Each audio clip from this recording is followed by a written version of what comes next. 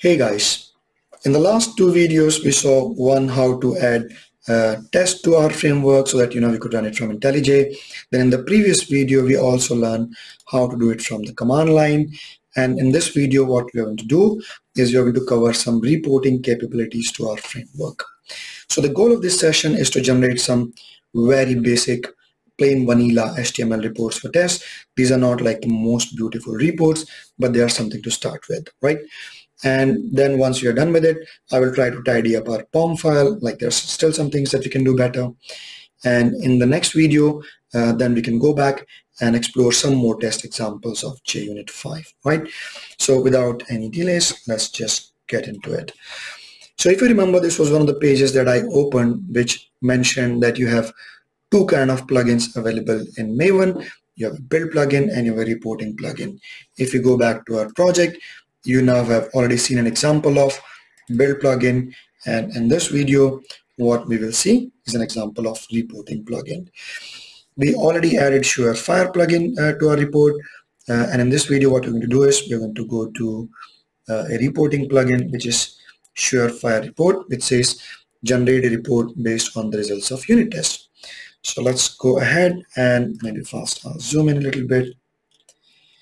And if I open this in a new tab, it gives you some details. It passes generated test.xml files under reports and renders them using Doxia to create a web interface version of the test result. If you go down a little bit, I think you should see a usage section, usage page. And if I click on this, it says to generate the report as part of project, you have to add this as a part of reporting section, right? So let's just go ahead and copy this thing and go back to Windows 1 and below build, let's just add it here. And if I go to the page again, it says when Maven site is invoked, the report will automatically be included in the project reports menu as shown in the figure below. And I think it also says another way on how to generate this report. So it's not allowing me to scroll now. Let's go back. And I think it says, yeah, for example, this one, the plug can also generate the report using its standalone goal, which is to Maven surefire report. I think at this moment, if I try to run it, it might not work because we don't have the Maven site plugin yet, but let's give it a shot. So if I refresh this, yes, it did. So if I go inside this site folder, if I click on surefire report, and if I click on this, you will see a very basic surefire report passed in. I think once we add Maven site, this report will be a little bit better. Like still not, it will not become too fancy, but it will be something. But even now, at least it tells us that, hey, you had two tests, everything passed. This was the time that it took. So it's better than having nothing, right? So that's one. That's one way of getting these reports. Another way of getting the report is, as it says, if you run the Maven site, it will automatically generate a report. So let's just go back and let's go and add the site plugin. So let's open this one. And if we go to usage page, it says if we run Maven site, it basically generates a site, and it also creates a report for us. And site is really for deploying a site, but in this case we will just use it not to deploy a site, but to just use it to create reports for us. So let's look for Maven site dependency, Maven site plugin dependency. And if you go to Maven repository, let's go here. Let's pick the latest version, which was just 2 months back, 3.11.0. Let's copy this, and I know it has to be build dependency. You already know that from here. It's a build plugin. It's not a dependency plugin, so it has to be added in the POM file, not inside dependencies, but inside plugin. So let's copy it here. Let's call it plugin, and this is 3.11.0 Maven site plugin.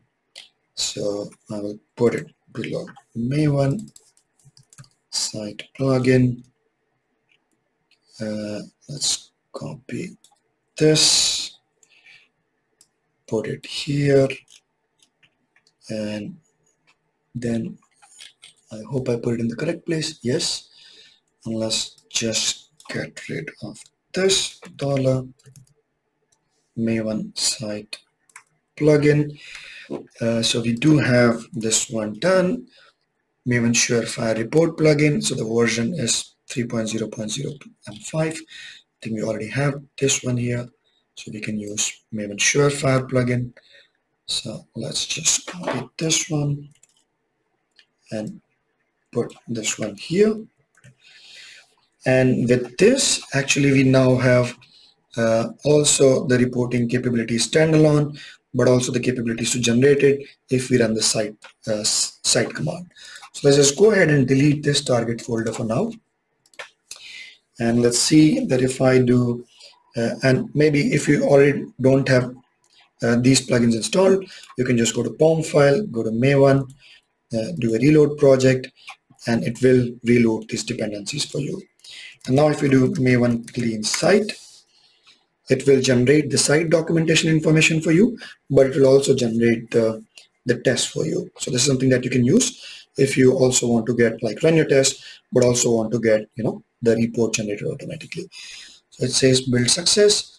It's telling us that it generated all these dependency reports, and I think it also ran the test. So for example, if you now go to target, if you go to site, if you remember last time when we run this command, it only generated one report, but now if you see, it has generated a lot of reports. So if we click on this report again, you can see now it's much more richer than it was before, right? It's still a little bit ugly compared to many advanced reports there, but it's better than what it was before.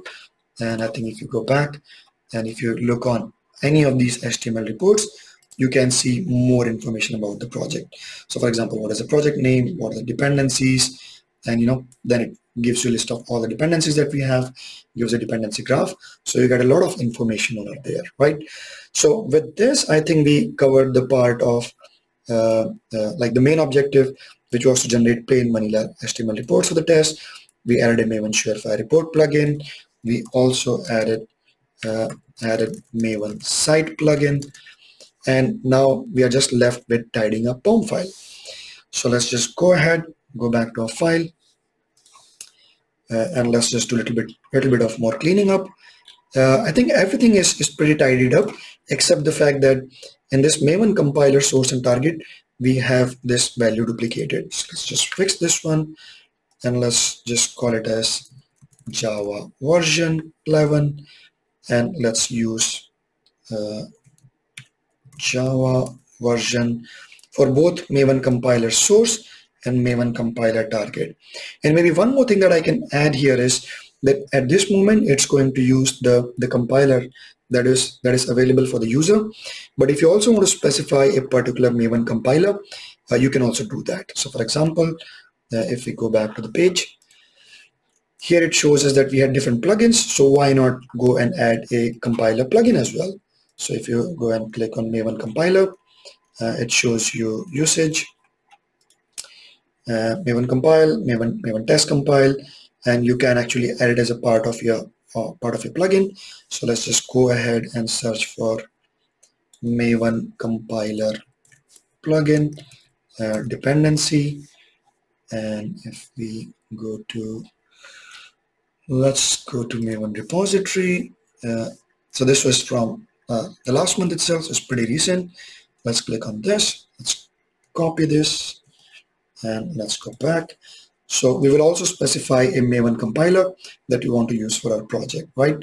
So, and we could add it in the top, because well, it makes sense to add it in the top.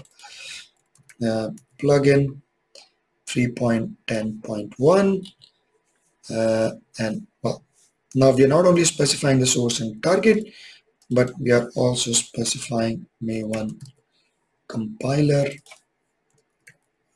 plugin, and let's put this value there, 3.10.1,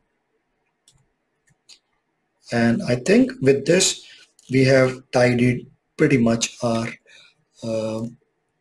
POM file Maven Compiler plugin. So I think with this we have got all the core capabilities that we need for any kind of projects, and you will see once we start working on API automation, browser automation, mobile automation, this is something which is going to be standard for all those kind of projects, right? So I think that's it for this video, and I hope you learned something nice from this video. And if you like this video, well, press the like button. If you like my channel, please subscribe to it. And in the next video, we will try to add some more test examples of JUnit 5 tests, because, well, there's a huge variety of tests that you can do using JUnit 5. Not just these two plain vanilla tests, but there's a lot that you can do. And that would be the topic for our next video. So I hope I'll see you guys again in the next video. Have a good day for now. See you. Cheers. Bye-bye.